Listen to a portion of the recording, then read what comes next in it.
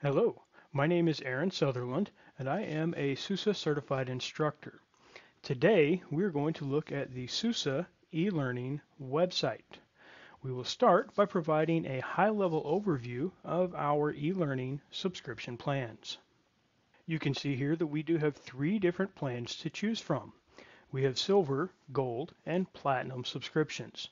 Silver and Gold are for individual use, and Platinum is for enterprise use. Starting with our Silver plan, you get access to our on-demand video course library along with access to all of the quizzes and courseware ebooks for each of the courses. When you have a Gold subscription, you get access to everything from the Silver subscription, and you also get access to up to 200 hours of our live technical labs, along with 5 certification vouchers. With the Gold subscription, you also get access to our Ask the Expert service. This allows you to email questions to an expert who will provide answers to help clarify topics that you may have questions on. Moving on from Gold, you will see our third subscription type, our Enterprise Platinum subscription, which gives you everything you see in our Gold subscription, along with up to 1,000 hours of access to our live technical labs and 10 certification vouchers. Enterprise Platinum also includes concurrent access for up to 5 users with unlimited user access. Now let's take a look at the SUSE eLearning website. You can see the URL here.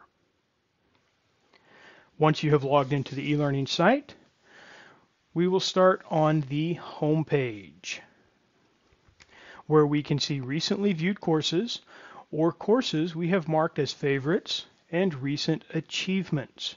If this is your first time logging in, these sections will be empty.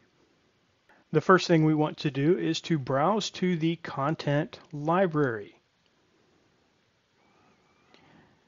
Here in the content type box, you can see we have 3 types of content. You see courses, learning paths, and collections. Courses is not currently used.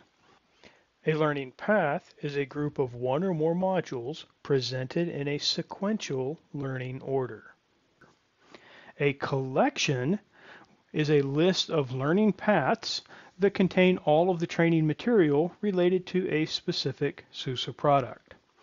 So here you can see we've got all of our learning paths listed, and when I click on collections, you can see we've got our core topics.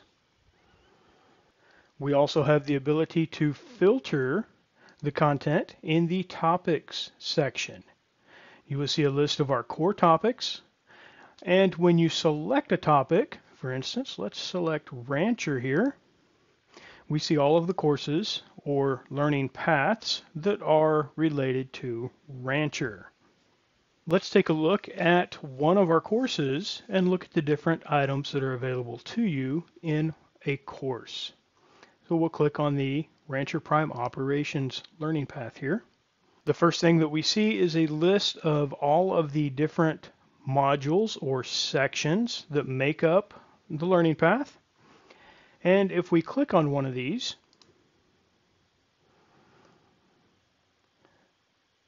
we'll be taken to a page that looks like this. On the course introduction page, you'll see a list of all the different features for the course. And if we click on Continue, you'll see some additional information about the course. And then you'll be presented with a video that'll be an introduction to the course itself. So we click on play, we watch the video.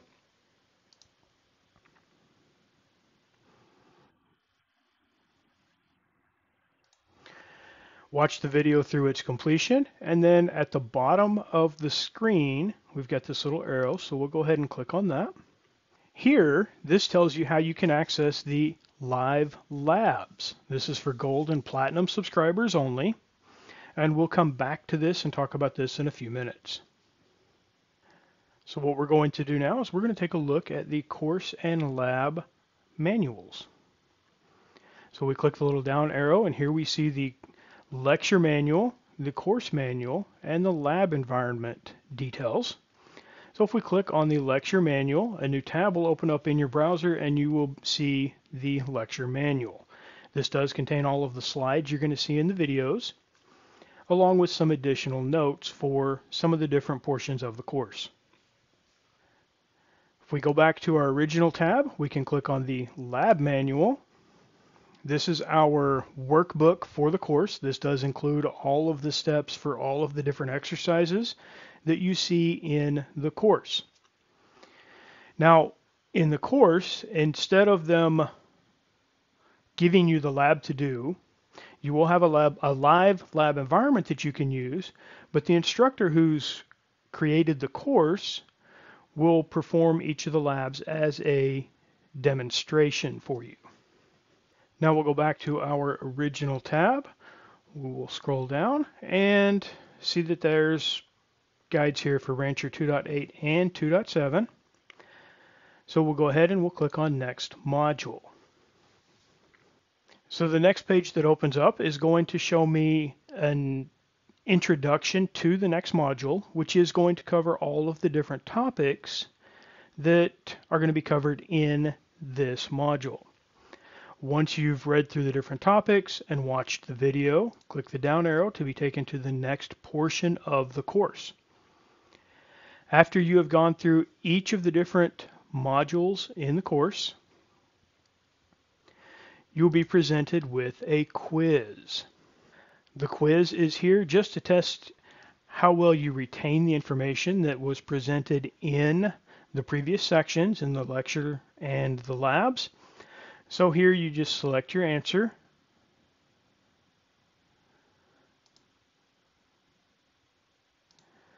and click on Submit.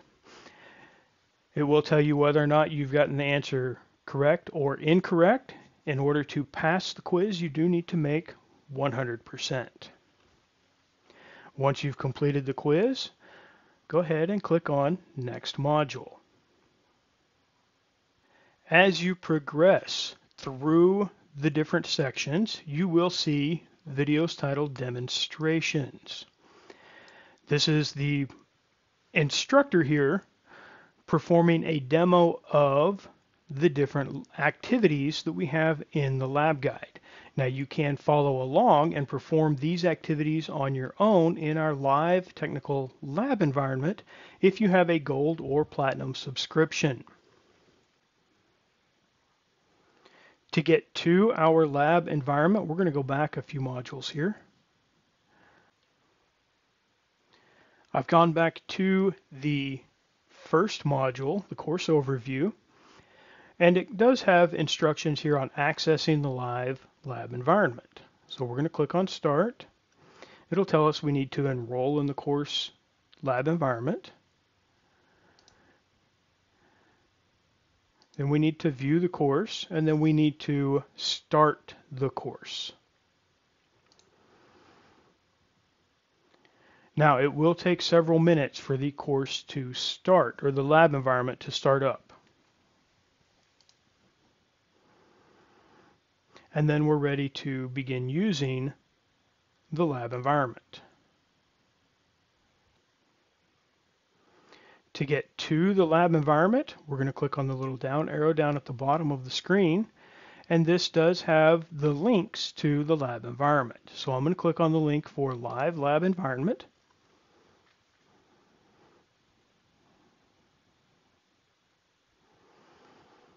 Here it shows that I'm already enrolled in the course, so I'm going to click on View Course, and then I'm going to click on Start Course. Once the lab environment has started, you're going to see a screen that looks like this. This is a virtual machine that we're going to be using to complete the steps of the lab. The first thing we need to do is check to see if there are virtual machines inside this virtual machine that need to be powered on. We can do that with the Virtual Machine Manager. So we click the icon here. We're going to see a window that looks like this open up. Select your virtual machine, and then click the play button. That will power on the virtual machine. Now, to be able to access the console of the virtual machine, we can either double click on the virtual machine itself, or we can click the open button. and that will open up the virtual machine so that we can then begin interacting with that virtual machine. So we'll let this one boot up. Now that the virtual machine has started up, we can log into the virtual machine. All the usernames and passwords are stored in the workbook. And then once we've logged in, we can begin using the VM to perform the steps of our lab environment. Now, a lot of the labs use multiple VMs, so you may have to go back to the virtual machine manager and power on additional VMs. But that will all be described in the workbook. It'll tell you which VMs need to be powered on, when they need to be powered on, and in what order they need to be powered on. So thank you for watching. I hope this has been helpful, and have a great day.